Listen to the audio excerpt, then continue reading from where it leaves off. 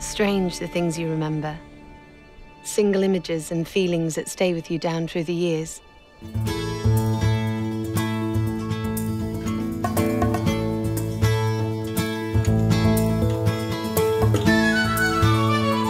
Hello friends, and welcome back. I'm Shannon Makes, historical costumer by day, circus artist by night, and this video will be about Claire Randall's magnificent blue coat from season 1 of Outlander and how I made my own version of it, but modified it to be suitable for the frigid hellscape that is winter in Montreal. This video will be vaguely divided into 3 sections. First, looking at the original coat and its features, then the process of making the coat, and finally reviewing both the pattern I used to make it, as well as the resulting garment that I ended up with. Now, I am a huge Outlander fan, at least of the first few seasons, and while I'm quite familiar with the coat in question, some of you might not be, so let's start by taking a look at those scenes and identifying what were the key features of the coat. As a quick bit of background, these scenes take place in 1946 in a freshly post-war Scotland. Right away, we can see that the coat is made from a fairly lightweight fabric with some great drape and movement. It's this lovely light blue color, and it's a very classic 1940s design with a lapel style collar and some gorgeous pleats in the back that add a fantastic movement to the coat. Above the pleats is a cute little half belt band, and that's mirrored by the same strip of fabric in the front, with the buttons serving as the main closure for the coat. It's also got these very typical 1940s shoulders, padded to the point where they'll probably stand up on their own and giving that classy, boxy style that was very much in vogue. Beyond the information that we get from actually looking at the coat on screen and in motion, we also have a bonus resource, which is the costume designer's blog. Terry Dresbach was the costumer for the first 4 seasons of the show, and she has some notes on the coat along with this sketch and some of the period images and garments that inspired the design. We learn that the coat is made in a slate blue wool gabardine with a printed wool scarf, and since fabric was still rationed at that point in post-war Britain, her costumes were supposedly at least made to the standards set by the British government. And if you want to know more about that topic, So Biased has a great video on fashion and rations, which I'll be sure to link in the description. The coat is a midi length, falling roughly mid-calf, and has a curved slashed pocket, which is another feature which feels very vintage to me, but which I'm also not entirely in love with. Here are some similar garments that Terry referenced when designing the coat, and you can see several of the same elements repeated, from the boxy shoulders to the lapel style collar. With these features in mind, the next step was to try and find a pattern that had a lot of these elements, and in my mind, the 2 most important ones were the pleats in the back and the lapel collar. Fortunately, I managed to find a pattern that was shockingly similar to this one. It's the Vera Venus 1940s copycat coat pattern, and it has the lapel collar, the back pleats, the miniature belt, and even the same rounded pockets.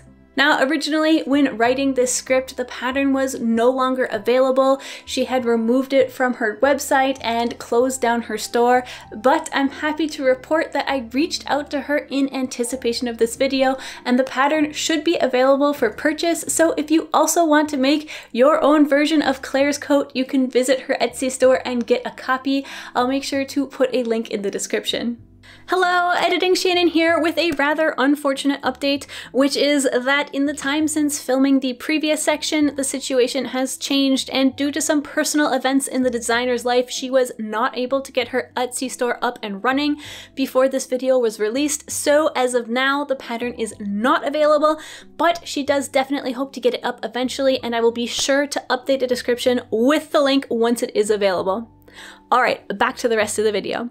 So with the pattern in hand, I next needed some fabric, and while I loved the look and drape of the wool gabardine, I also knew that I wanted to be able to wear this coat in a majority of the winter here in Montreal, which meant that I needed it to be good down to at least -15, and wool gabardine just wasn't gonna cut it. So in the end, I ended up going with a thicker wool in an indigo herringbone that is just gorgeous. It's a bit darker than Claire's original on-screen coat, but I found it was a much richer color than the lighter, more screen-accurate option that was available to me. It's got all these small flecks of sky blue, green, and purple running through it that make the color just so deep and visually intriguing. With the main fabric chosen, I then purchased some lining, and I went with this amazing rich purple Bemberg, which not only adds a fun flash of color, but I also think it really pulls out some of the purple fibers from the outside wool. Next up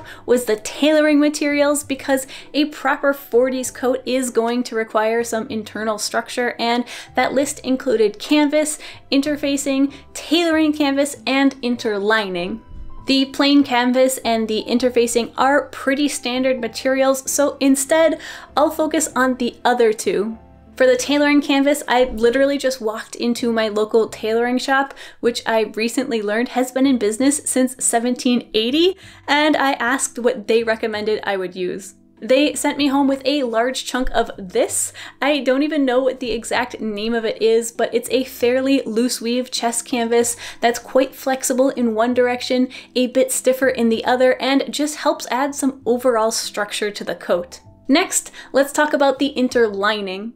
Unlike interfacing, which is generally used in small areas like the cuff and the collar, interlining is often an entire panel cut in a separate layer of fabric and used to add warmth rather than structure. I happened to get mine from a couple of recycled soft shell jackets, but common materials for interlining and the ones recommended in the instructions for this pattern include lightweight thinsulate, lamb's wool, or cotton flannel. And I will say that I did use some flannel on the sleeves just to cut down on the bulk. Now, this coat was a pandemic project well before I started YouTube, so I don't have a full set of progress photos and videos, but I do have some, so we'll be using those as well as the actual garment to walk through how I made up this coat and what tips I have for those of you who would like to make a similar one.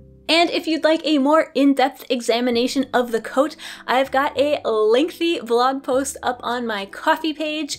It's available to all monthly supporters, and it has construction photos, photos of the finished jacket, and the final pattern pieces that I wound up with, as well as details on how various sections are constructed and more. The link to that will be in the description below if you'd like to check it out. So first off, I started with a mock-up. I knew I was probably going to be making multiple mock-ups to get this pattern just right before I committed to cutting into what was definitely the most expensive fabric I've ever purchased. Right away, I suspected that I was going to change the front of the coat and the whole pocket situation, but for that first mock-up, I did the pattern exactly as it was designed, which is that the front is made up of two separate pieces, with the curved pocket being sort of the dividing line between the two panels. And here is the very casual video from the fitting of that first mock-up. It does look a bit loose, especially in the arms, but that's fine since I didn't actually have all the correct layers on underneath. So the fit was pretty good, but as suspected, I did not love those pockets even though they're screen accurate, and I decided it would be far more elegant if I modified the front of the coat to have some long princess seams and then use those new seam lines to make some invisible inseam pockets. Then I made a second mock-up with the adjusted pattern, and for that I upgraded to using an old blanket because it had a similar weight and hand to my wool, so I could check not only the fit but also the drape of the mock-up and just see how everything was hanging. In fact, we can see that in the first one I took the time to cut and sew the facing for the lapels, but that on the second one I didn't even bother since I hadn't touched that part of the pattern. I also apparently wasn't wasting time sewing on a second sleeve either. This is not a great video, but we can still learn a few things from it. First of all, we can see that this time I am wearing the proper layers underneath it. This black jacket is my light winter jacket under which I can comfortably wear a sweater and a long sleeve shirt. And you can see that the sleeve does look much more filled out and properly sized than in the first video. Secondly, I can see that I needed to true up the length of the front hem compared to the back hem, but that was easy to do. And lastly, and perhaps most importantly, we can see that the princess seam conversion was successful and that the front of the jacket still fits well, but no longer has the curved and visible pocket on the outside. So that was enough to convince me that the main parts of the jacket were the right size, and now I could start patterning out some of the finer details and changes I wanted.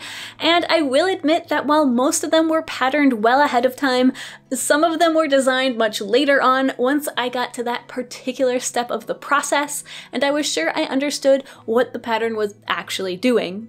Do I recommend that you proceed like this? I mean, maybe, but not necessarily. I'm a fairly adventurous and competent sewist, so I feel comfortable working like this. Plus, I also had enough fabric that if I made a mistake on a small part like a facing or a belt, I'd have enough to correct for that error. But if you prefer caution or you're newer to sewing, then I definitely recommend testing all additional changes and pattern pieces on a mock-up before proceeding. Let me know in the comments below what style sewist you are. Do you like the pattern to be perfected ahead of time, or are you comfortable working a bit more on the fly? So what changes was I making to the pattern? Well, first of all, I wanted a hidden zipper instead of visible buttons because it's faster to put on and better at keeping out the cold breeze. Secondly, I wanted a hood, or rather, I wanted the option to have a hood if it was cold enough or actively snowing, but I also wanted to be able to have the more strictly vintage plain lapel collar look if I wanted, so I decided to make it removable. And lastly, some minor aesthetic changes, but I wanted cuffs on the sleeves, and I wanted the belt to be an actual belt made in one continuous piece that wrapped all the way around my torso and fastened in the front. So I patterned all these pieces out, and I'll go through that all in my blog post, but next I finally broke out the wool and started cutting out the pieces. And let me just preface this photo by saying that this was a project that I really wanted to take my time on and enjoy the process. I wanted a final garment that fitted well and lasted a long time, so I went all out. Like, this is fully overkill and not necessary, but I chalked out the pieces and then thread marked them all too. I definitely wish now that I had better pictures, but we're stuck with some pretty potato quality visual aids, and for that I apologize. So I cut everything out, I thread marked all the pieces, and then I started attaching the chest canvas. Now, I should note that it's often recommended to pre-shrink your canvas by spritzing it with water and then steam ironing it, but I tested that technique out on a small swatch of mine and it didn't shrink at all, so I decided to skip that step. So to insert the canvas, I first laid it out, then set the pre-cut wool pieces on top of it and basted the canvas to the wool. This just held it temporarily in place and kept the correct tension so that I could then go back and basically pad stitch the canvas permanently to the wool. I don't know if it's actually called pad stitching when the goal is not to create shaping and structure, but I still think it's the right term. If you're a tailor, definitely let me know down in the comments if there is in fact a better word for this. But basically with each stitch I was sewing through the canvas and then catching just a tiny amount of the wool, so little that ideally it wasn't visible from the front of the fabric, and just doing lots and lots of long lines of that to keep the canvas in place and give the wool some additional structure and body. You can see the pad stitching better in this photo here in those long lines of vertical stitches. Then, once all the canvas was inserted, I went through and used a catch stitch to tack the seam allowances down on either side of my seam, holding them flat and keeping them from fraying. Then the last thing to tackle on the front of the coat was the lapels, which were pad stitched by hand to give some nice shaping, and if you look closely you can actually see the first couple rows of pad stitching on each lapel, and it's clearly doing its job because even though the rest of the coat panel is hanging flat and straight, the lapels want to remain flipped into the inside. There are plenty of resources online about pad stitching and how to do it, so I'm not going to go into it in depth here, but I will say I highly recommend it. It's both pretty easy and wonderfully effective. I was really concerned about the wool stretching out in the back because it had to carry the weight of all those pleats, which even though I didn't add any canvas to them, they still ended up being pretty darn heavy. Now, I might have gone a little overboard with this, but once the back panel was assembled, I first applied a very sturdy fusible interfacing to the entire upper back area, stopping at the top of the pleats, and then I additionally added a back stay made out of a normal canvas, plus I added a line of twill tape into the seams of both the shoulders and where the pleats attach to the back of the jacket. I really wanted to be sure that nothing stretched out over time. The back stay, which is the purple bit here, stabilizes the armholes and the upper back of the coat so the fabric stays in its original shape. And the pattern didn't come with a separate piece for this, but it does have a shaded guideline so that you can use the pattern pieces to make your own stay if you want to. As a rather unrelated sidebar, Outlander was actually what got me interested in historical costuming in the first place. I had found the first book in one of those little free libraries while on contract in 2019 and got hooked. I then quickly got my hands on all the other books in the series, literally hauling at least 4 of them overseas with me to Denmark, where I voraciously tore through those as well. Somewhere along the way, I learned that the books had been turned into a TV series, and there were 4 whole seasons to binge. To this day, I find it pretty funny that that was my gateway into the world of historical costuming, even though I haven't really even considered making anything 18th century for the channel. What about you? Do you have as clean and clear of an origin story for your interest in historical fashion? Or are you just here because you're an Outlander fan and have no real interest in historical costuming outside of that universe? Let me know down below. I always enjoy hearing your stories.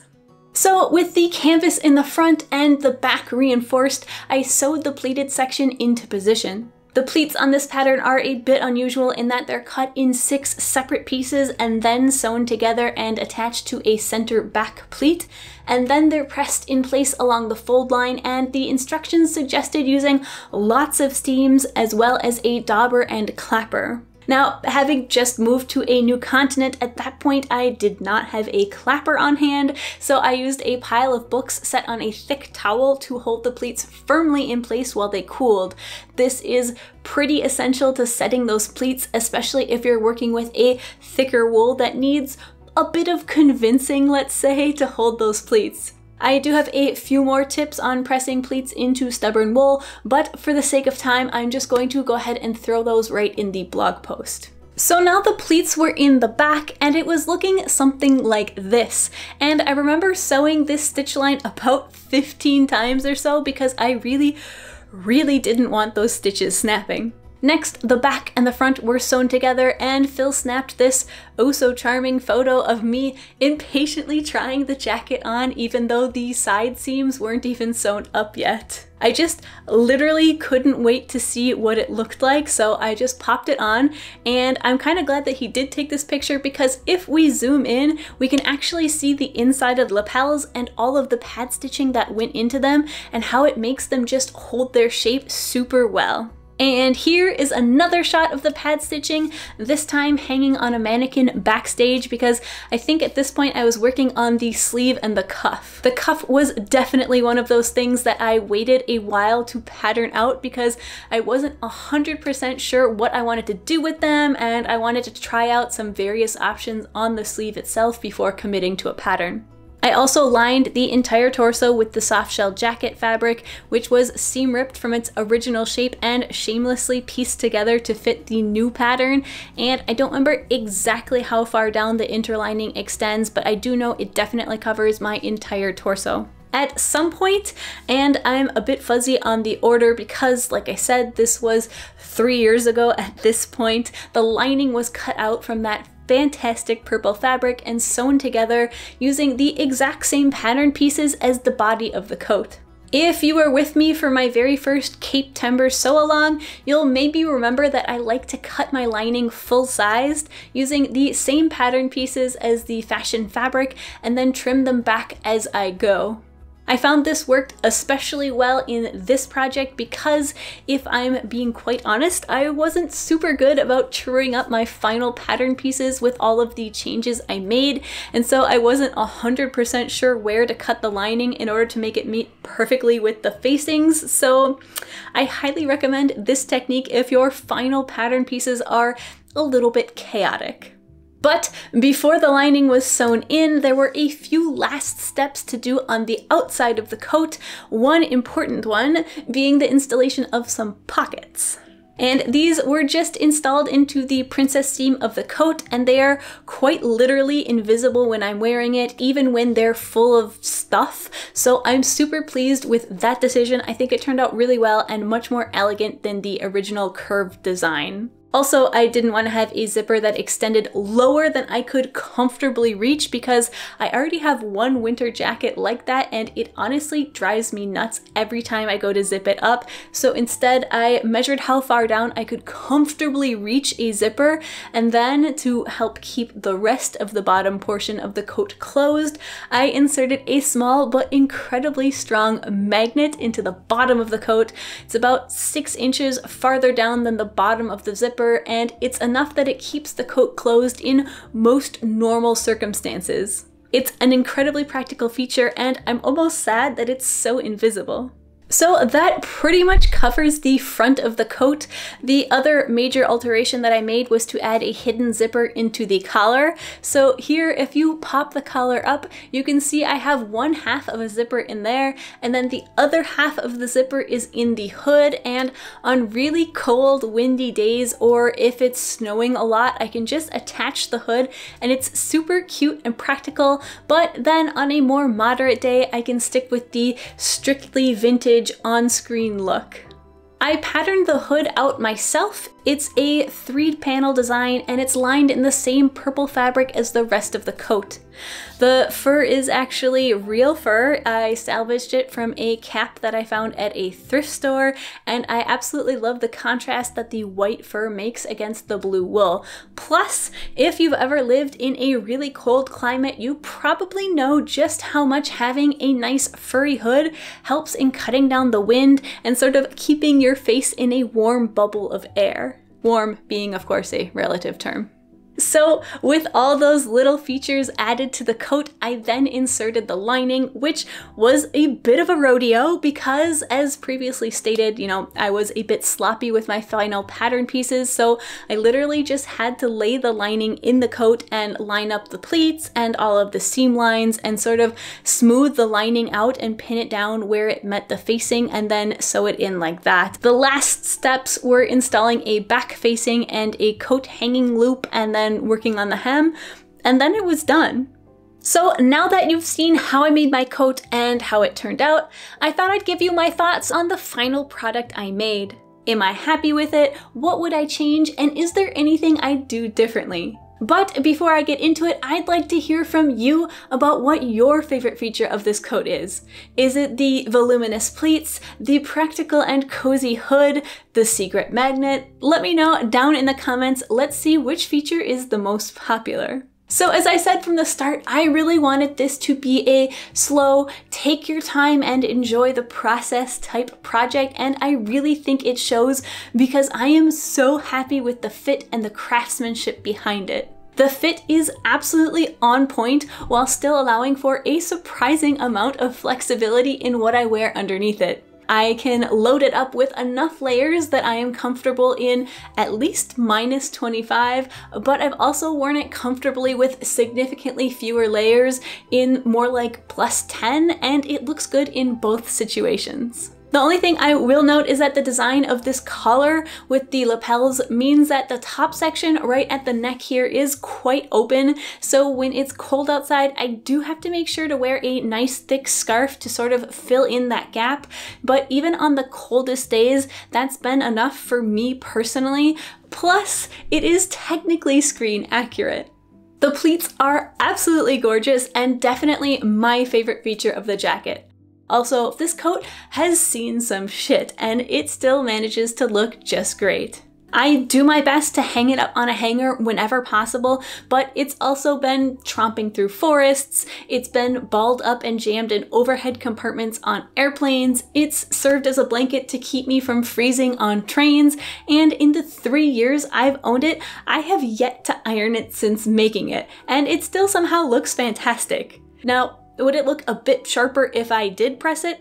For sure. But I thought I'd point out that at least in the fabric that I ended up choosing, this coat is fairly low maintenance. Also, this pattern is my perfect length. It's long enough for some serious swish and drama, but it's just short enough that I can walk around and climb up and down steps and not worry about it getting in my way or tripping over it or having it drag in the mud and snow. If I could go back in time and change anything, I do have a couple small things that I would change, and one is that I'd add maybe ½ an inch or so of length to the cuff because they're technically long enough, but I think I would like it if they were just a smidge longer. A couple things that I still need to do is to go in and prick stitch the pocket lining down. I used a cotton remnant for the lining because I thought that the tartan pattern was a nice little nod to Outlander and the origins of the coat, but that fabric isn't as slippery as a traditional lining, so it does tend to get pulled out a little bit when I'm taking things out of my pocket. Plus, I also want to add a little arrowhead tack here to reinforce the bottom of the opening. And lastly, I need to commit to a closure method for my belt because after 3 years, I am still safety pinning it closed. Let me know down in the comments how you think I should close my coat. The criteria for this are that it should be fitting with the overall aesthetic of the coat, and it should be adjustable depending on how many layers I have underneath without necessarily broadcasting that it's adjustable. So no hooks and eyes peeking out when I've got all my layers on, that sort of thing. Seriously though, I'm super happy with this coat. Next to my patchwork housecoat, this is the garment that I am the most proud of. I had never done any of these tailoring techniques before, and so I definitely had to do a lot of research for several steps of the process. So it's not something that if you're looking for, say, a quick and easy project, it's maybe not the thing for you. You can't just turn your brain off and sew. But if you don't mind taking the time to invest in learning some new skills, it's a wonderful garment. And now I can prance around Montreal in my very own replica-ish Outlander coat. If you'd like to see me actually make something rather than simply talking about it, I'd highly recommend my adjustable waistband skirt. And remember that if you'd like even more details on the coat, its construction, or the final pattern pieces that I ended up with, I'll have that blog available on Ko-fi for all monthly supporters. Thanks for watching, and I'll catch you in my next video.